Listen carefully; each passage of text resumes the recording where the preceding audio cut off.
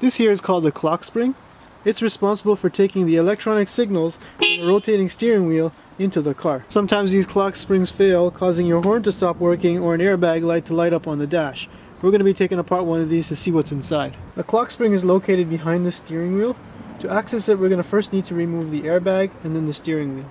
Because I'm going to be working with the airbag system, I'm going to disconnect the battery and wait for the system to discharge for 15 minutes. First thing I'm going to do is remove this little side access panel on the left side of the steering wheel. Next, there's a torque screw that needs to be loosened and not removed. On the right side here, once you pop off the little plastic cover that goes here, there's a little Torx bolt that we also need to loosen up.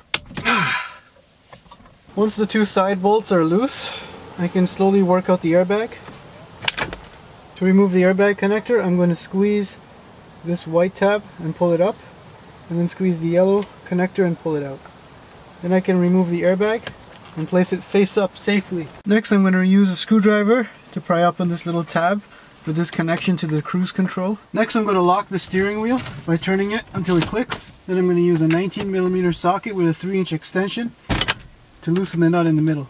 Next, I'm going to unlock the steering wheel and rotate it to the straight position. Next, I'm going to use a piece of tape at the top here to mark the steering wheel position before I remove it. I'm also going to be using a little touch-up pen here to make a little mark on the splines of the steering wheel so that it lines up when we reinstall it. To get the steering wheel off, I'm just going to give it a bit of a wiggle and a tug, and it comes off the spline. Carefully route the wiring through. This here is where the clock spring is located. Be careful not to rotate this thing too many times, otherwise you can break the wires. I'm going to next remove these two Phillips screws that hold the covers on. There's also one more Phillips screw at the bottom here that needs to be removed. Then I'm going to proceed to remove the covers and then remove the top cover. This here is the clock spring. There are 4 screws that need to be removed in order to remove it from the vehicle.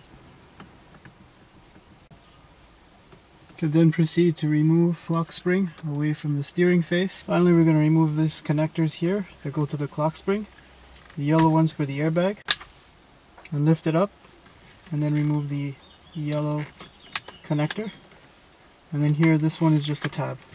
And we can remove the clock spring from the vehicle. So here we've got the clock spring out of the vehicle. I'm just going to use a screwdriver to open it up to see what's inside and how it works. Just lift up on these tabs, work my way around. So it appears we've got 2 plastic welds right here and here. I'm just going to go in with a screwdriver and break these out. Pop that one out and pop that one out. And then I can remove the cover. Next, I'm going to remove this black plastic cover. And that reveals this ribbon cable in here. And you can see when you turn the steering wheel how the ribbon cable works. The ribbon cable unwinds until you get to the end, and then it'll stop. And if you keep going, you could actually end up breaking some of these wires. So you got to be careful with when you reinstall the clock spring. Now if you wind it to the other direction, you can see the cable contracts and tightens up until it reaches the end. And again, there's a chance that you could break the cable if you turn it even further. And as you'll notice, if I take this thing apart, the mechanism is fairly simple. There isn't anything like bearings. It's just a ribbon cable that rotates in a plastic housing. Now if I unwind the ribbon cable here,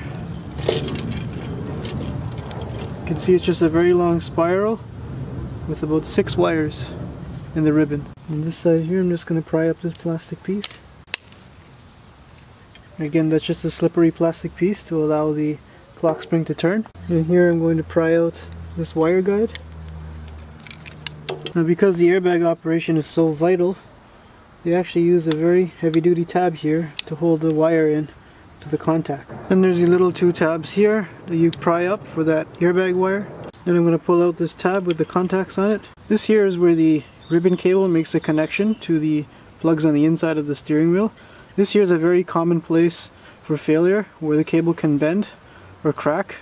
And if you need to repair it, you'd have to cut this wire and run a patch cable. I'm going to remove the contacts from the outside of the clock spring. And again, you can see this is where the ribbon cable joins to the plugs. Now if you were to stretch out this ribbon cable, it's roughly double my height, which is about 12 feet long. We can test the functionality of the ribbon cable in the clock spring by using a multimeter measuring continuity. And just touch that against the 2 terminals. As you can see, those are continuous. That means this ribbon cable is functional. Now this is just a basic clock spring with wiring for the cruise control, horn, as well as the airbag.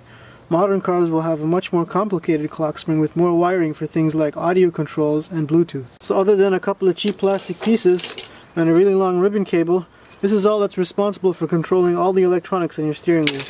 When reinstalling your clock spring, you want to make sure that this alignment peg is lined up here with the steering wheel straight.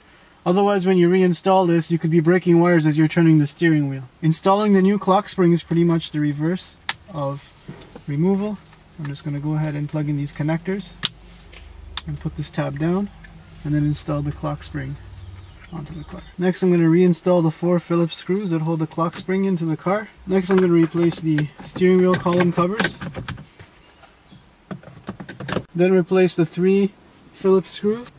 With the covers in place, I'm going to make sure the clock spring is positioned at the top, and then reinstall the steering wheel and feed the wire through the steering wheel, and then install it onto the splines of the shaft, making sure it lines up exactly according to the markings we made earlier. Then I'm going to replace the connector for the cruise control, and then replace this 19mm nut. Then again, we're going to turn the steering wheel until it locks. Then use the 19mm ratchet to tighten down the steering wheel nut nice and snug. And I'm going to release the steering lock and straighten the steering wheel again. Next, I'm going to bring in the airbag and connect the airbag wire and put the white connector down, and then reinstall the airbag into the steering wheel. Then we're going to tighten up the Torx screws on either side of the steering wheel, and then we're going to tighten up the Torx on this side of the steering wheel. Then I'm going to replace the plastic cover. Next, we're going to reconnect the battery. Finally, we're going to start it up. Turn the steering wheel from lock to lock. Make sure that all of the steering wheel functions work and that there's no warning lights on the dashboard.